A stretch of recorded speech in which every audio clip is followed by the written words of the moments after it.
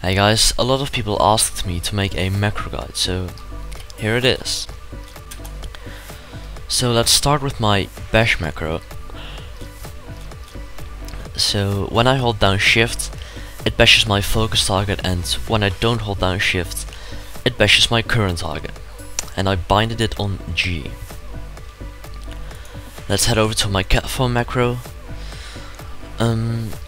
When I'm not in a form, like right now, in night elf form, or something like that, and I cast this macro, it gets me into cat form. But when I'm already in cat form and I use this macro, it just shapeshifts, and I'll demonstrate it. As you can see, it just goes out of cat form, but straight back into cat form, so it's really good to remove roots like this. And I binded it on T. Here's my Cyclone macro. When I hold down shift, it cyclones my focus target, and when I don't hold down shift, it cyclones my current target. And I binded it on V.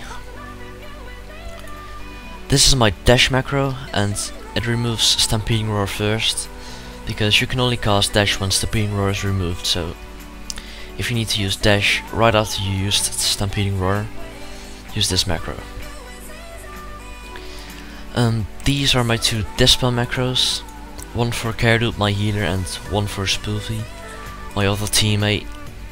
And with this macro, you can dispel hexes and wither stings by hunters. I binded the one for Caredude on Alt E, and the one for Spoofy on Shift E. Here we have my Focus Roots macro. It's quite simple, and I binded it on Shift 1 on my Razor Naga. And by the way, I forgot to say where I binded my dash.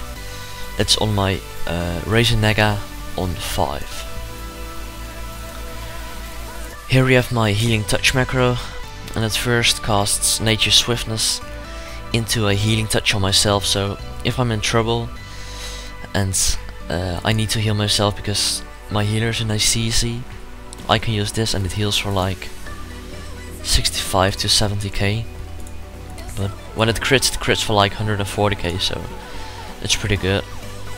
And I binded it on F4. And this is my Innervate macro. It casts Innervate on Caredude, but in Mist of Pandaria it doesn't give you that much mana anymore. It's like 5k I think, I'm not even sure. So I removed it from my action bar, since I could use my binds for something else. Here's my macro for a NS clone on my current target, and I binded it on Control V.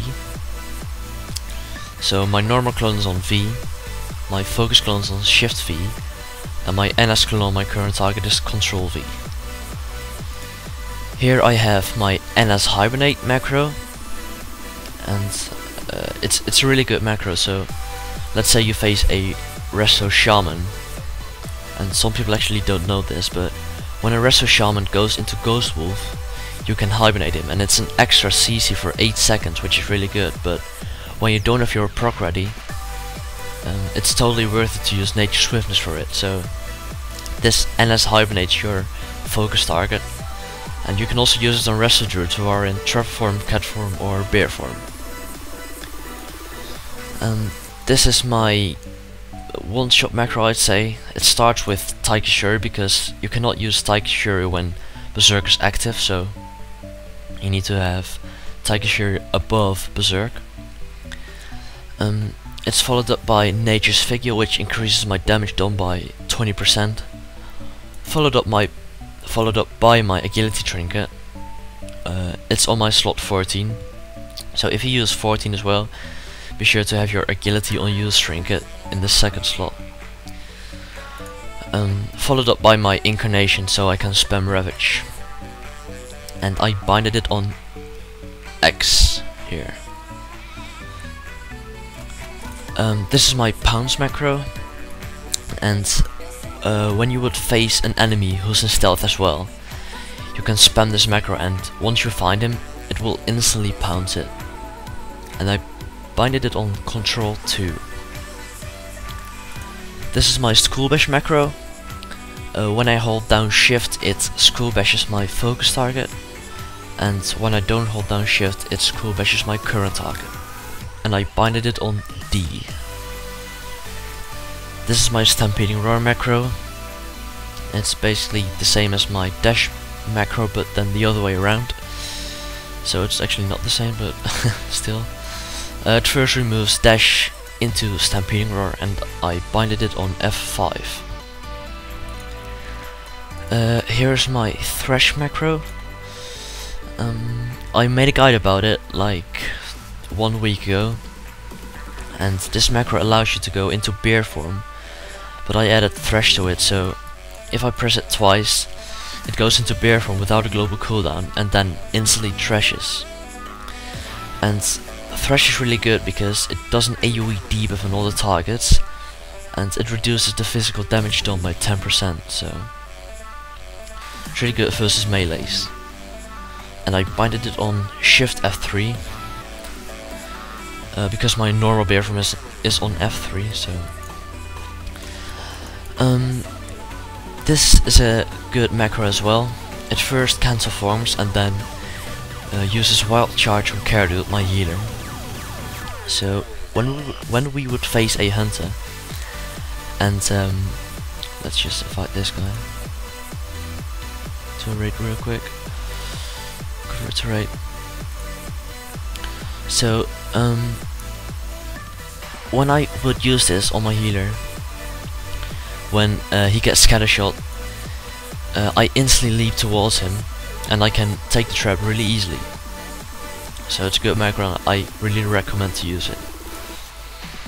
Here's my travel form macro.